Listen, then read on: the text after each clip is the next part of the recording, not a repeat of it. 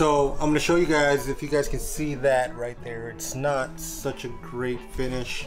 I'm just using some simple soap and water solution. Now this is car wash soap, not dish soap. So I'm going to quickly wipe it down, and I normally rip these tags off, the microfibers, but I really don't care right now because I am going to polish the entire hood anyways. But I'm just showing you that I'm going to wipe it down, let it dry briefly, and you can see it's still such a hazy finish. You see right here is where I wet sanded slightly, and if you look, there's a bunch of highs and low spots. That's what's creating this fuzzy holographic finish.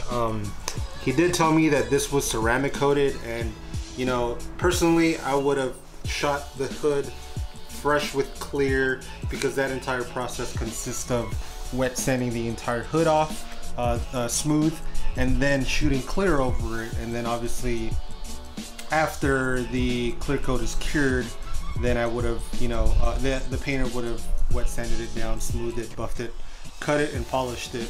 But this is kind of the process I'm doing now. I had this taped up earlier, and prior to this I wiped it off with alcohol to kind of get whatever dust or oil or residue that's on it, and some of the ceramic coat kind of just removed off.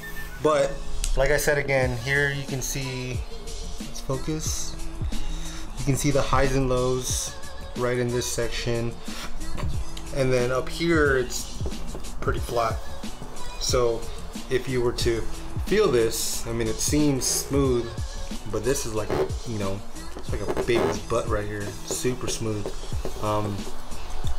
So yeah, so here's your highs and lows again.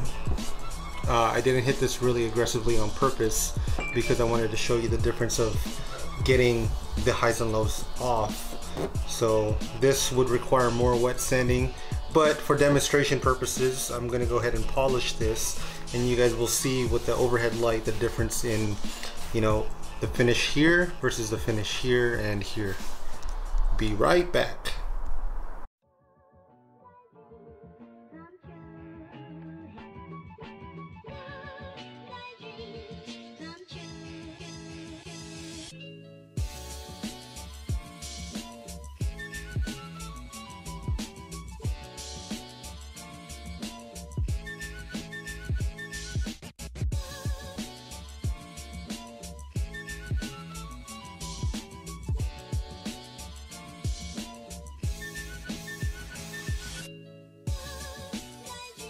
Alright, now to reveal exactly what we did, remember we had two pieces of tape coming this way, and this side was the polished side, and then this side, this spot right here had tape on it, and then this spot right here we wet sanded, and then this spot was tape again. So if you look closely, this is the polished section versus where we had tape over. There's a little bit of haziness where the tape is compared to where it's not taped on the left side square. Now let's go on to the right side square, and look how clear you could see that the headlight or the light on the overhead compared to the tape section and compared to the polished section. So 1 polished, 2 taped, and 3 was wet sanded. Look at the big difference. Look how clear you can see that is. And we just did a small section, and probably that was like a 30-second wet sand. Now imagine if we did the entire hood. So now let's look at the whole wet sanded section, and remember the bottom of it still had a lot of highs and lows. Now going towards where we're at right now, it's where there's a lot of clarity. You see that? There's still a lot of high and low spots, and then right about there is where it's nicely sanded. So for more video purposes, I'm just gonna go ahead and wet sand a whole bigger section, and then just polish a whole bigger section, and we can compare wet sanded, polished, and then just whatever the hood was originally right here with my overhead light.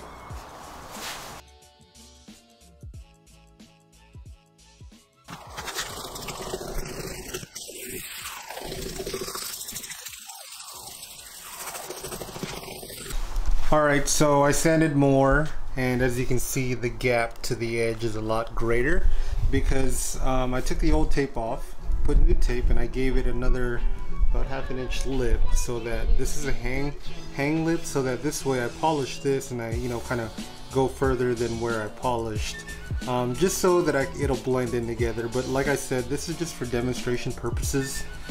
This section will be just polish, and then this will be carbon fiber. So we're gonna go ahead and start polishing so you guys can see the differences. I'm gonna go ahead and wipe the surface with a alcohol solution, so any of the previous greases from my fingertips aren't in the polish as I'm polishing it. So here we go.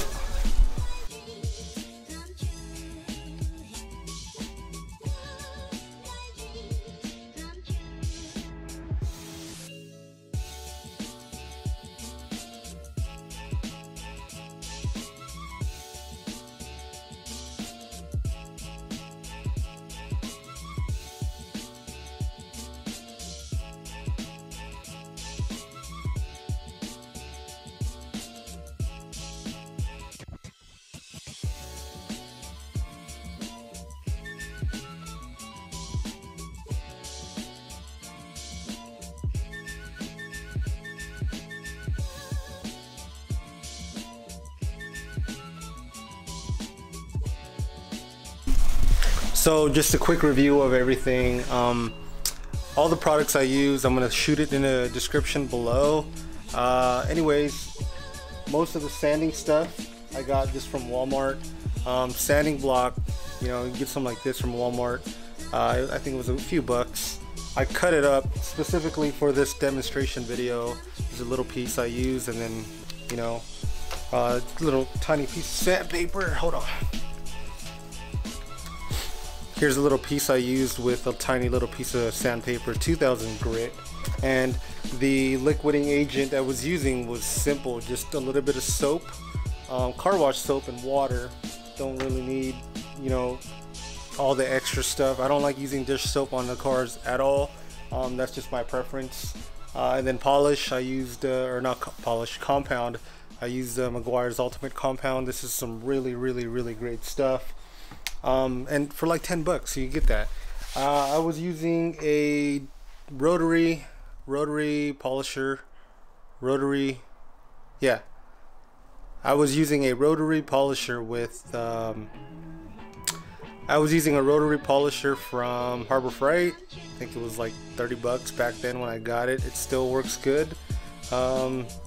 Lifetime warranty, man, can't complain. So if that thing ever does fail, I'll just take it back and get it replaced.